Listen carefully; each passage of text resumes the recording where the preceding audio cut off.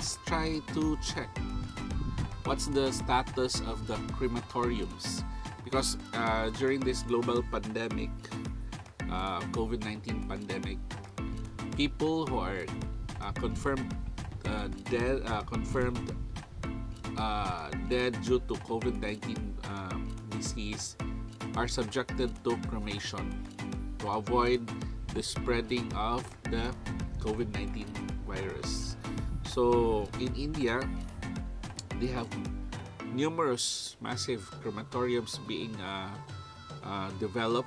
So they make, aside from their usual institutional crematoriums, they have to establish makeshift crematoriums in order to cater to the numerous big demand for crematoriums, because there are many people who are dead and needs to be cremated. So let's try to check what is the status of their crematoriums in India right now, with those millions of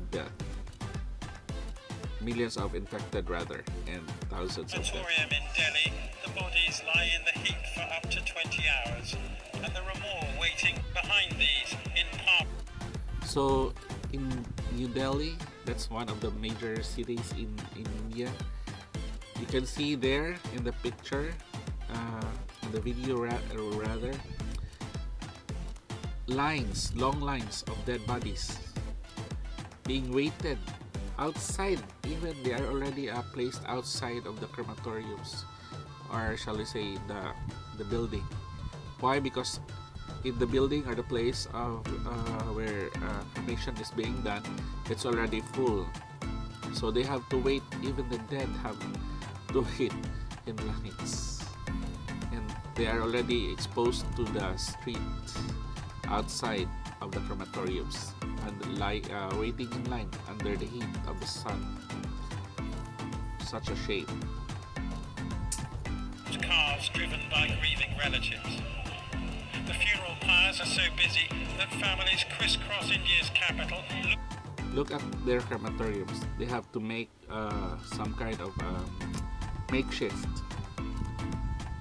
crematoriums outside, just using traditional way of cremating, using chopped wood and placed in just an area outside, because the modern crematoriums already filled with lots of dead bodies being waiting in line to be cremated. So the demand for crematoriums are increasing each day, so they have to make new makeshift crematoriums. So as you can see, they're just like burning people the traditional way, burning like animals, like meat. Looking for any available space, some of them renting fridges to stop their loved ones. So you see, according to the news, the relatives are looking for several outlets or several branches of crematoriums across India in order to have their dead relatives being cremated. But due to the fact that there are many deaths, they have to wait in line outside the streets. The dead are being placed outside, waiting in line under the heat of the sun. And for some who are really not that lucky, the line is very long, that they have to just wait, just try to look for and rent for fridge. When you say fridge, refrigerator or something to preserve the dead bodies of their relatives from rotting. So they have to store them in cold storage, just like meat. From decay. At another crematorium in the city, there are at least ambulances available to ferry the dead, though they are piled high inside.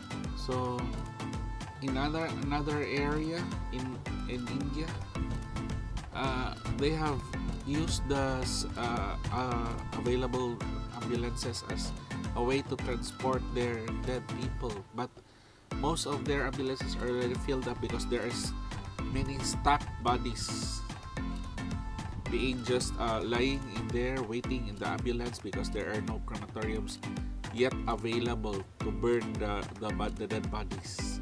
So the ambulances are filled. And there's no way to transport them to the crematoriums.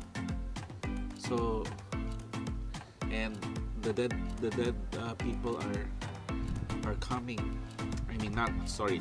It looks like a zombie movie. Dead people are increasing. So many deaths every day, every hour. So they are lining up.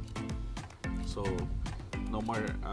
Their resources in India are already at an emergency level.